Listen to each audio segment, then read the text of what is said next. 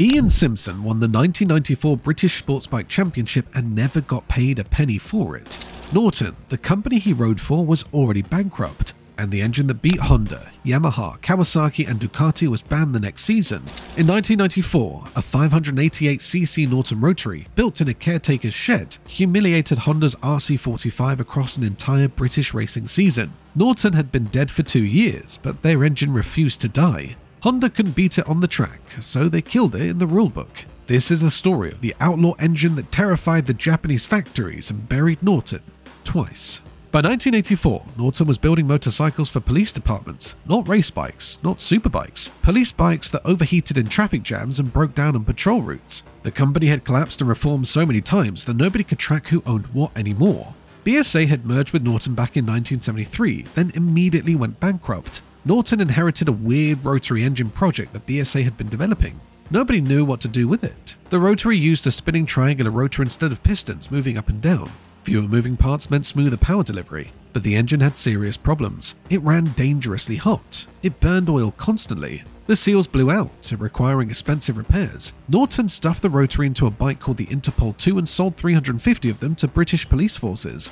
The cops hated them. The bikes overheated in city traffic. The engine seized without warning. The maintenance costs were ridiculous. By 1985, Norton made maybe a few hundred bikes per year. The factory in Shenston looked like it was one bad month away from closing permanently. That's when Brian Crichton showed up and decided to prove everyone wrong. Brian Crichton was a 3-time British 50cc champion who became a service engineer at Norton in 1984. His job was maintaining the terrible police bikes and handling angry customer complaints about seized engines. Crichton looked at the rotary and saw potential nobody else could. Management told him the engine was maxed out at 85 horsepower, there was nothing more to extract. Crichton disagreed. In his spare time, working nights and weekends in the caretaker's shed, he started modifying a scrapped police bike engine. He spent his own money on parts. Norton management told him he was wasting his time. After months of work, Crichton demonstrated what he had achieved. He had boosted power from 85 horsepower to 120 horsepower. That was a 41% increase. Management remained skeptical.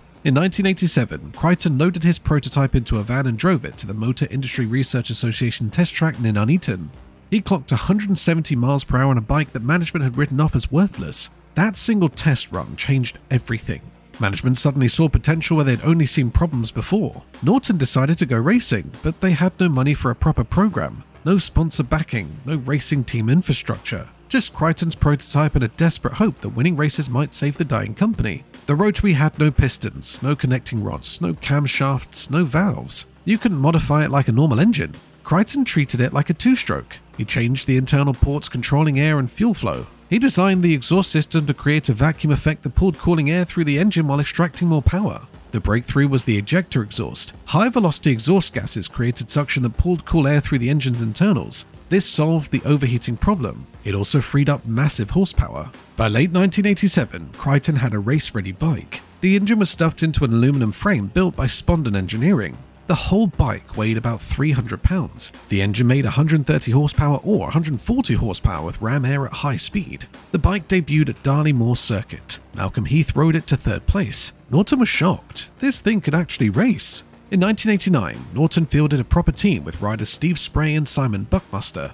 The rotary was fast, so they started winning immediately. At Brands Hatch in late 1988, the rotary dominated the Power Bike International race. Steve Spray destroyed the competition, and that performance caught the attention of John Player Special Cigarettes.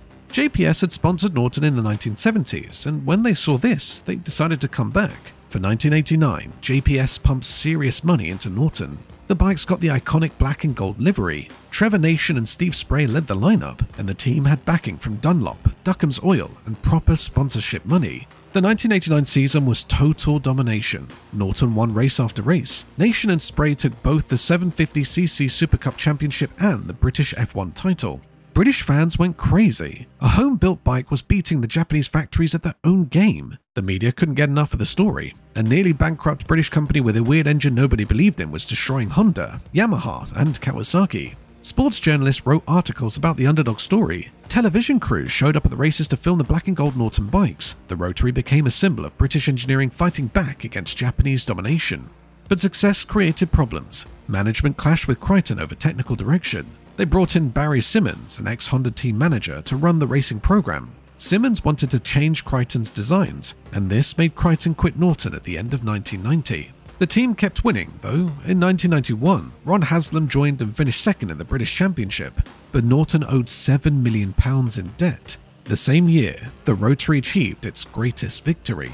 The 1992 Isle of Man Senior TT is still considered one of the best motorcycle races ever run. Steve Hislop had just quit Yamaha after one race, claiming they hadn't given him the promised equipment. Norton team boss Barry Simmons offered him a ride at the TT. Norton barely had £25,000 to fund the effort.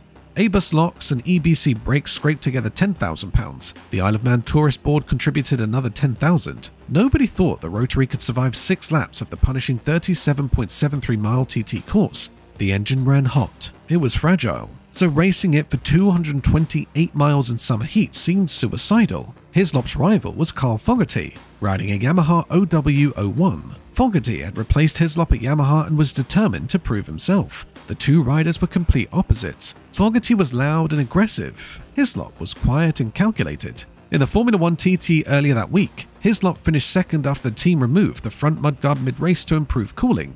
The Norton was barely holding together. For the Senior TT, the team made basic modifications. They fitted a taller windscreen, kept the front mudguard off, and widened the handlebars. That was all they could afford. Race day was hot and sunny. This was perfect for spectators, but it was hell for Norton. Fogarty started at number 4. Hislop started at number 19, over a minute behind on the road. They never saw each other during the race, but the timing screens told the story. The lead changed constantly. They were never more than 7.4 seconds apart. Hislop rode smooth and precise. Fogarty rode like he was trying to destroy the bike. The Yamaha started falling apart. The exhaust broke. Fixtures rattled loose. Fluid leaked, but Fogarty kept pushing. On the final lap, Fogarty set a new lap record at 123.61 miles per hour. He crossed the finish line first because he started earlier. Then everyone waited. The Norton had to cross within seconds or Fogarty would win. The white Norton howled into view. Hislop took the checkered flag 4.4 seconds ahead after nearly 2 hours of racing. It was the first time Norton had won the Senior TT since 1961. It was also the greatest victory the Rotary would ever achieve.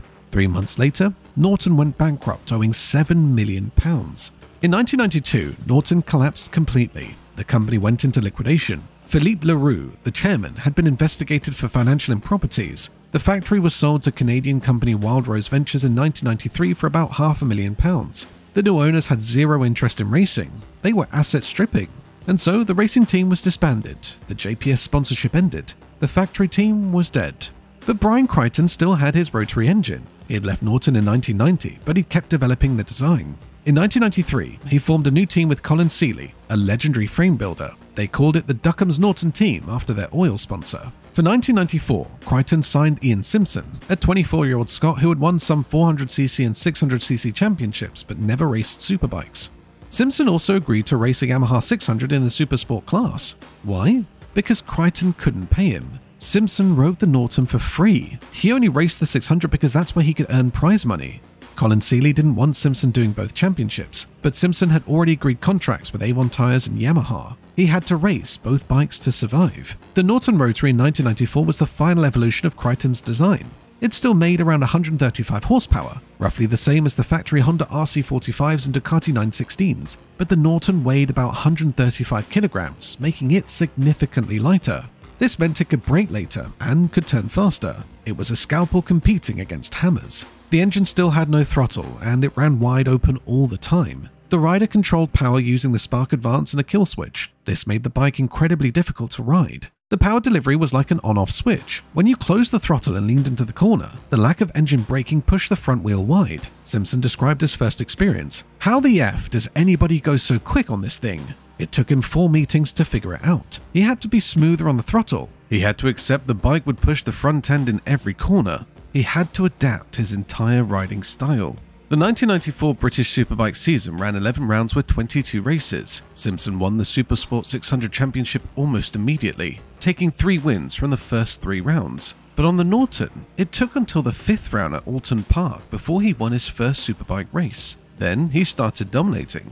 Simpson took both races at Alton Park, both races at Knockhill, a first and second at Pembrey. His teammate Phil Borley also started winning. Between Simpson and Borley, Norton won nearly every race for the rest of the season.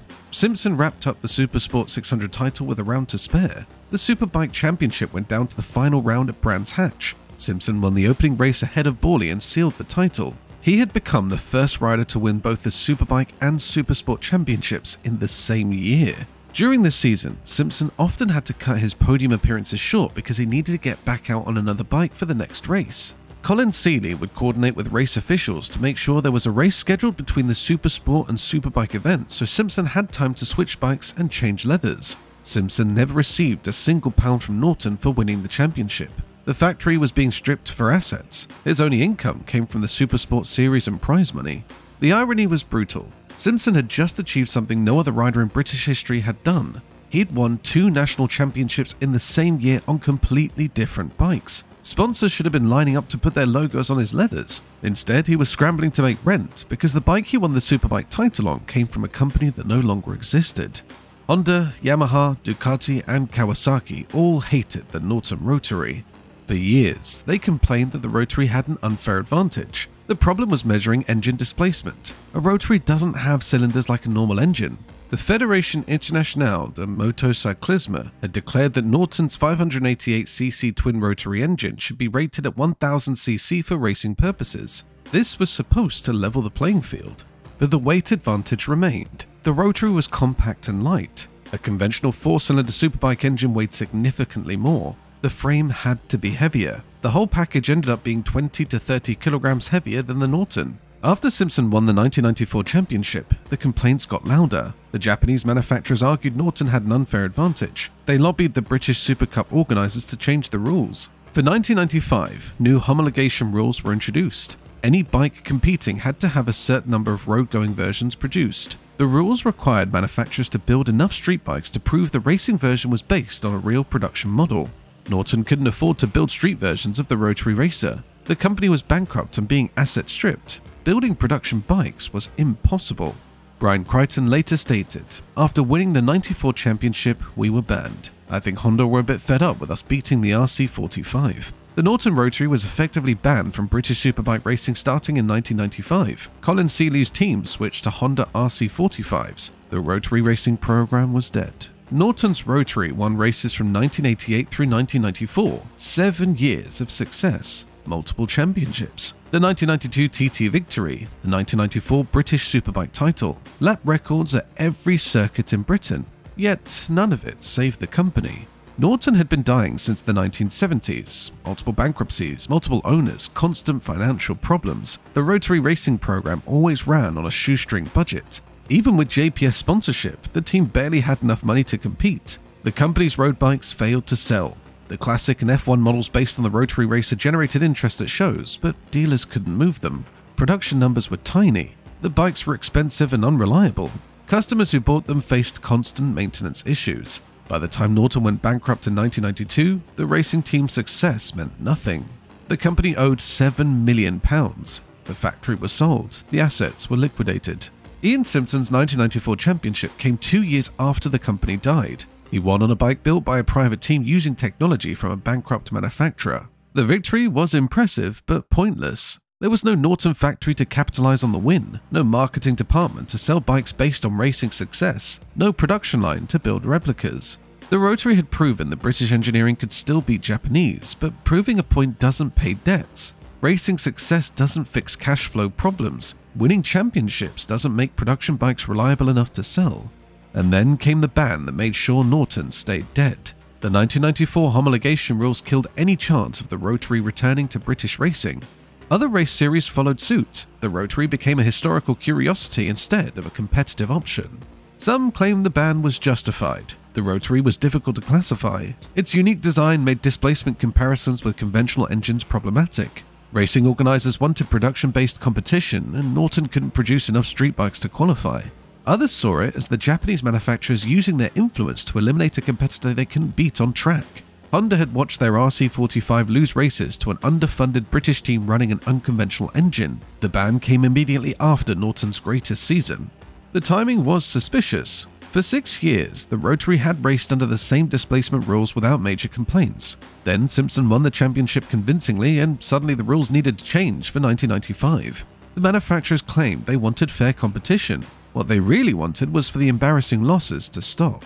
Brian Crichton believed Honda pushed for the rule changes. Whether that's true or not, the result was the same. The Rotary was out, and Norton racing was finished. A few Rotary bikes appeared at the Isle of Man TT in subsequent years. Michael Dunlop rode an updated version in 2009, but the bikes never returned to mainstream British racing. The rule changes made sure of that. Now, what happened to the people who built the Rotary? Brian Crichton had left Norton in 1990 after clashes with management, but he continued developing Rotary engines independently. He spent years working on Rotron Power, an aerospace company that builds rotary engines for drones and aircraft. In 2021, Crichton unveiled the CR700W, a 690cc rotary track bike making 220 horsepower and weighing just 129.5 kilograms. He had built only 25 by hand. Each cost about £95,000. The bike sold quickly to collectors who remembered the Norton's rotary racing glory.